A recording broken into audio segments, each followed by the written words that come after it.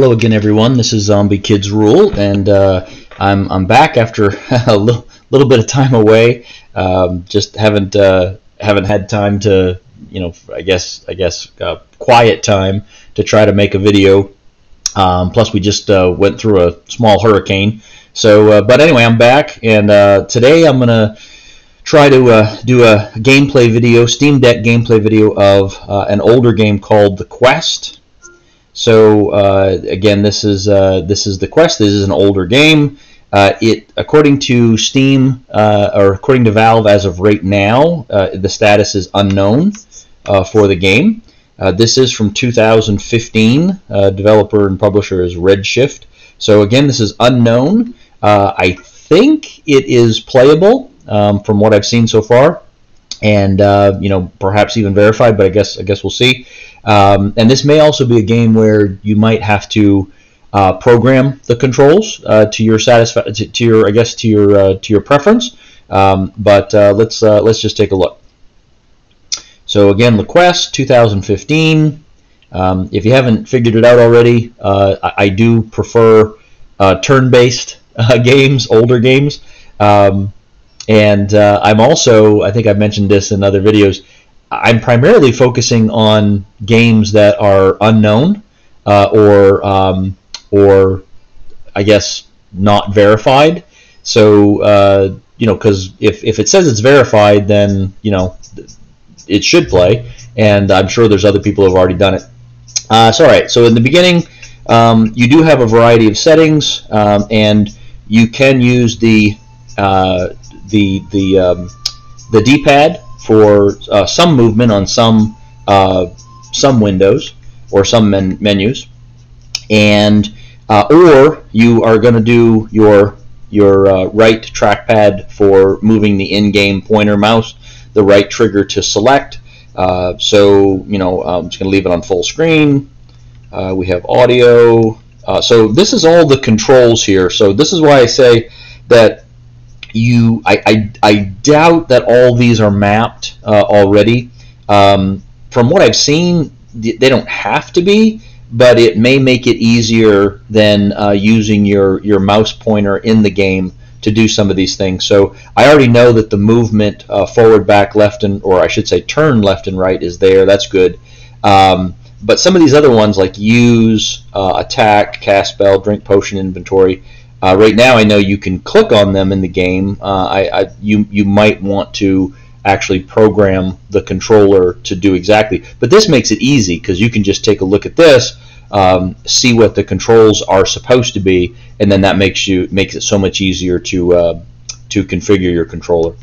There's a variety of options you can set, so I'm not really going to go through all these, but there's a variety of options that you can set.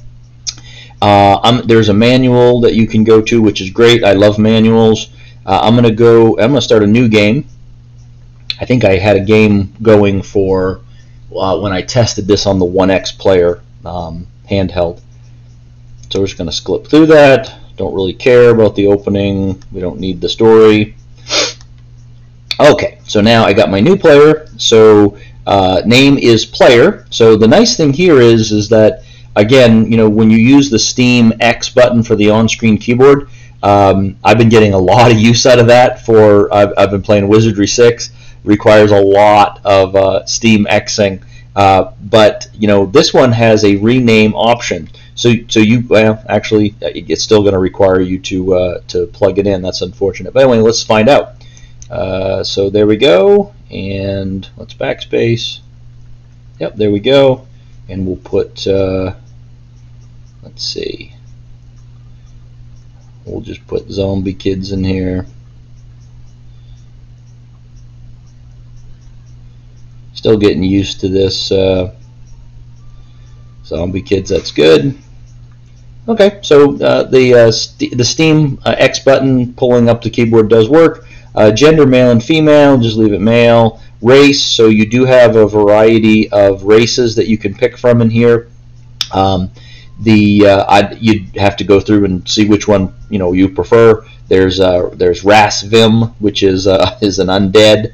Etherim, Sierra, Dearth, Nogre or Nogor or whatever. So you just basically pick whichever one is your preference. I do know I've tried Undead before, and I think some people in the game don't like you, but regardless, so this is one of those ones where I'd look at the manual to figure out what might know about things. But I'm just going to pick one of these here, this Ethereum, and then you can change your face. So there, let's see.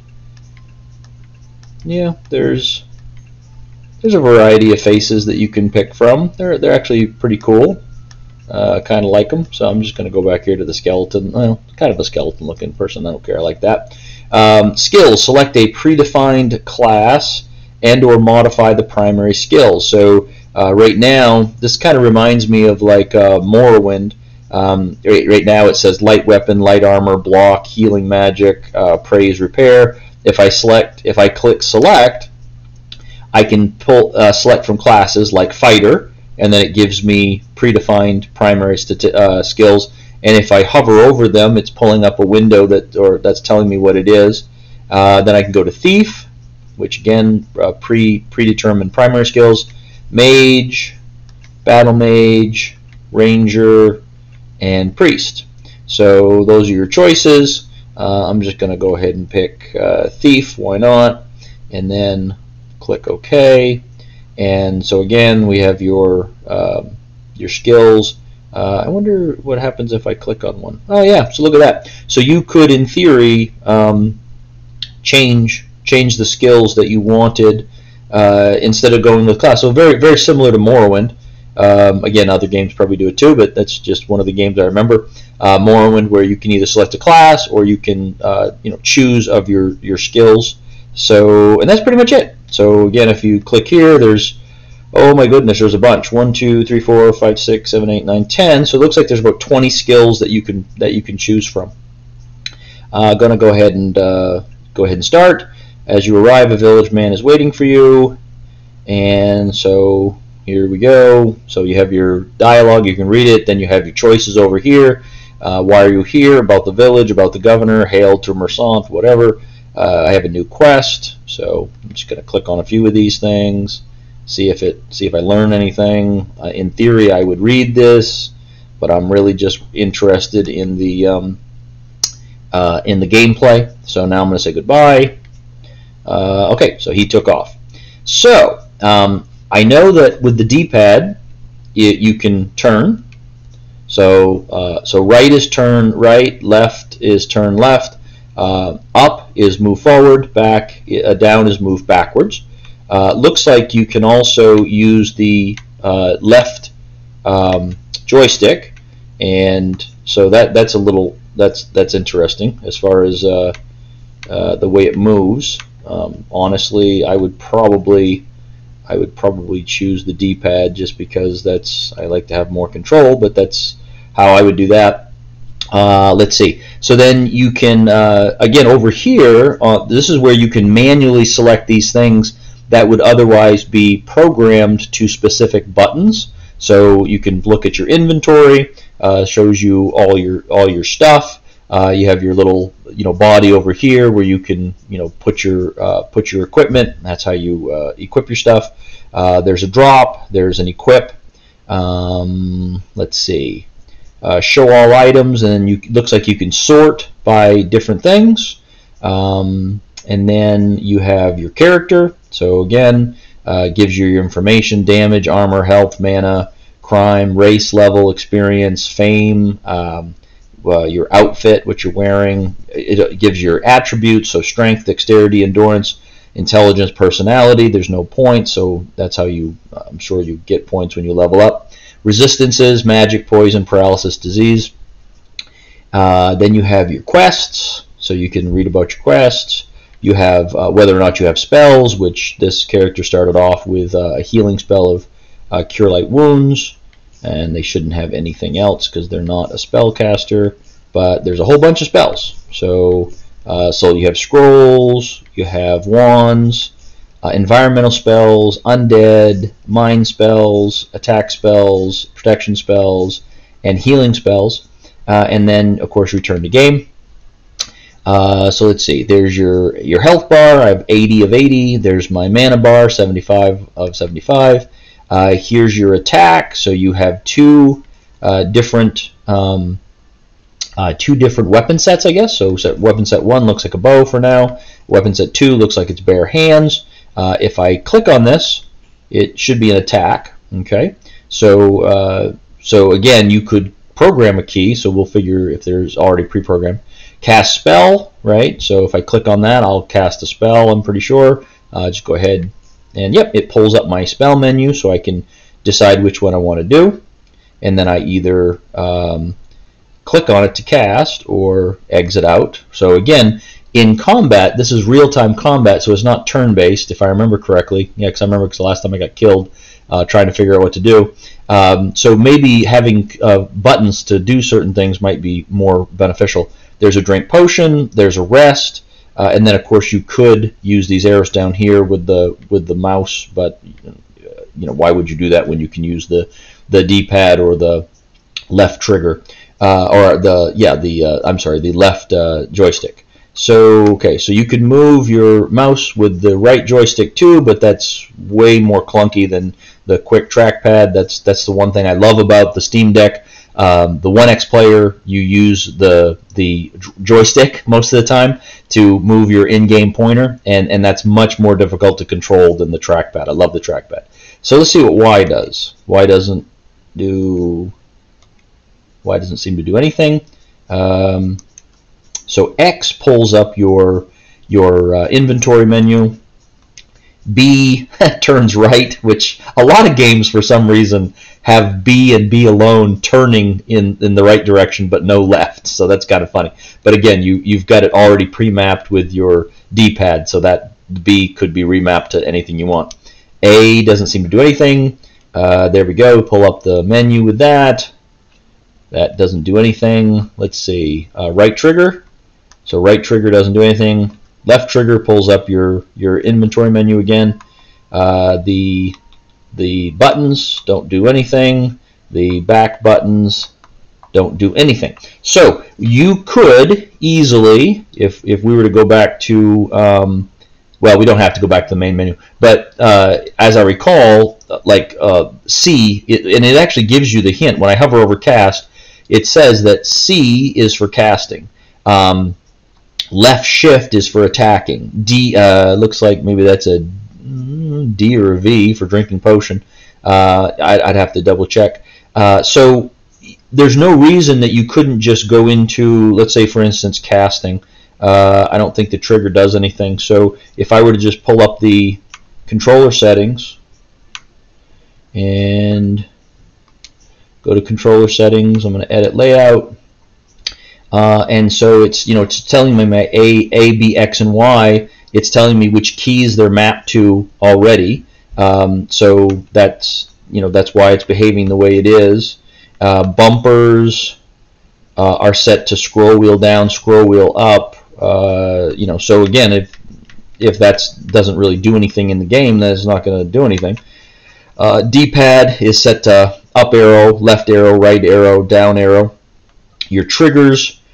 Yeah, it looks like they have it set up as full pull and soft pull, which again, I'm not really good at that. I'm not a controller person, so I'd have to change that. Your joysticks, your trackpads. So yeah, you could easily, for instance, I'd have to go back and look at what space key does. So the A is the space key, for instance. So I'm just going to go back and look at what the space key does for a second. So we're going to put settings and controls. So space, space is use. Okay, so if I want to use something, so perhaps that might be, yeah, I don't know. I'd have to look at that. So A, probably do want to keep A. B is not necessary at all, because B is, that's turning, which we already saw. So what I would do is I would say, like, I want my spell cast to be B. So I'm just going to go back to the game. I'm going to continue my game, and I'm going to go to my controller setup again, and I'm going to go to edit layout, and I'm going to go over to the B, and what I'm going to do is I'm just going to change that to if I remember correctly, it doesn't rename correctly. So what I'm going to do is I'm going to go to settings. I'm going to go remove command, so now it's gone. Then I'm going to add the command, and I said I wanted to do C, so I'm just going to scroll down to C, which, because I'm already on keyboard, I click C. So now B is the C button, and I'm going to go back, and now when I'm here, if I click B, it should pull up my spell menu, which it does. Perfect. Awesome. And it goes away. Oh, whoops, I cast it. Oh, so B twice casts because it's already highlighted. So when I click B, they only have one spell, and that's already highlighted. So when I click B again, it's going to cast it instead of just backing out. So that's cool. But yeah, so this is really easy. You can obviously program or configure the controller as you see fit. Let's talk to this lady. So I wonder if I click on her or click A for space. Yeah, so A is that use button, so I guess that activates dialogue, for instance, if you're in front of somebody. Let's see. I can delight your eyes, soothe your trouble, and cover you with a rain of kisses, sweet one. Oh my goodness. Brenna the Streetwalker. There we go. I can't afford much more than a peek now. Just lift, or another option. Just lift your petticoats a bit, will you? That doesn't seem very pleasant. Let's see. I can't afford more than a peek now. And let's see. Oh, I'm sorry. That was that was one way to talk to her. But then about the sickness, about smuggling, so you can talk to her about different things. And we're just going to say goodbye. So anyway, that's the dialogue. Now, if I were to click on her, it's the same thing. So I can either hover over her. Would you like to kiss a hero? Just look at yourself, working girl. You're wrung out like the rags on you. Oh my goodness. What great dialogue. So you could hover over the NPC and trigger, or you could just select A for use, which basically is activating them. And then again you can turn here, and so you've got your little mini map up here. It gives you your compass. So I mean, as far as I'm concerned, I mean this looks perfectly playable. I'll go out here and I'll probably get into combat and get killed, but let's see, because combat, if I recall, is real time, so it's not like it. I just walked right through somebody. Let's do it again. Rah! Walk right through them. So obviously you're supposed to explore in the town first before you get into something. I'll get in here, and I'm sure there'll be a fight coming up here somewhere. Last time I walked out here and I got attacked and I died pretty quickly. So here we go. Let's see. I think I saw somebody. Oh yeah, there's a guy. Ah! Oh my goodness. Uh-oh, I'm in trouble. Ah!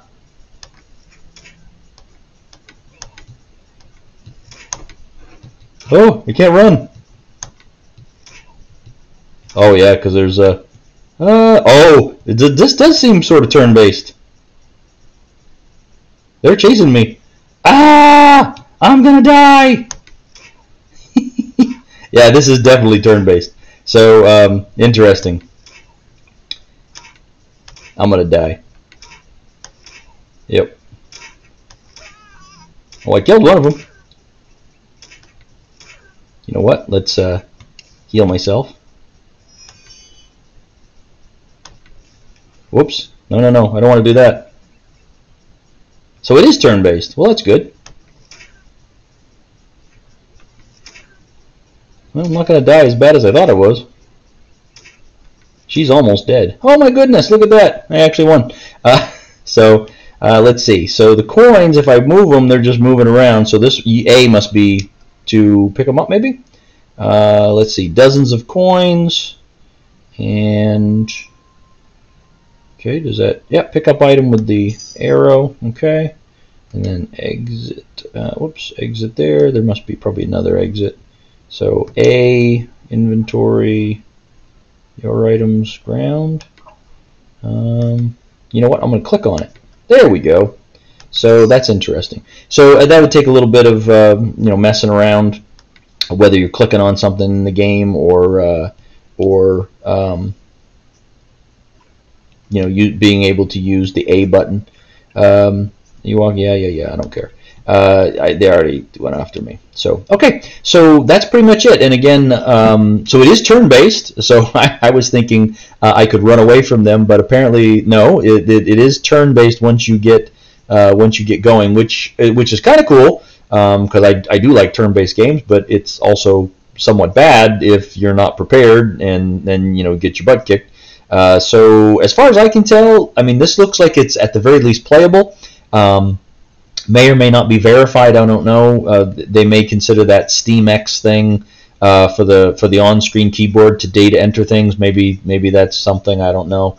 But it does look like you can configure the controller pretty easy, and that may be something else too. All of the keyboard commands are not mapped to buttons, so not by default. So that may make it just playable instead of verified, but it's easy. I mean, you can easily program the controller, so no worries there. So yeah, I would say this is playable on the Steam Deck. It's one of those games I got to get to and play. I started up and then I just kind of I think the only times I've been doing it is like with demo videos for the 1X player and stuff. So anyway, I'm going to go ahead and exit here. And are you sure when I exit the active game will be saved? Sure. Guess there's only one play option or one save option. And that's pretty much it for the Quest. Going to go ahead and put that to sleep. So again, looks like it's playable. And I hope I hope these videos are helpful. I'm glad you found the channel. If these videos are helpful, please like, subscribe, get notifications, leave comments. I love getting comments. If you have questions, go ahead and ask. I'm not a technical person. If you've watched some of my other videos, so I'm not the best person to ask about technical stuff. But if you do have questions about just the Steam Deck in general, or if you've got a Steam Deck and feel free to leave comments about how you like it. If there's games you think I might like, hey, let me know. And again, I'm just going through checking my library for unknown or unverified games to see if they work on the Steam Deck. Because what I've heard and what I've experienced is that a lot of them do, even though they haven't been verified or Valve hasn't checked them, or even if they say, oh, it's basically not supported. And it's like, yeah, well, actually, it does work pretty good. So anyway, I hope this helps. Again, I'll try to get more videos up, as I have time and have quiet space. Pretty much is the big problem, is making sure I have quiet to go be able to record the video. And hopefully someday we'll be able to record better, like OBS, recording the screen itself and not recording just holding the Steam Deck, and recording from external. So hopefully they'll develop something to make it easier to capture the gameplay without some sort of additional equipment, because I don't have any equipment and I'm not going to buy it just for these purposes. So anyway, thanks a lot, folks. I hope you have a great day, and I'll get some more videos up as soon as I can. And again, happy gaming, and we'll see everybody later. Have a great day. Bye.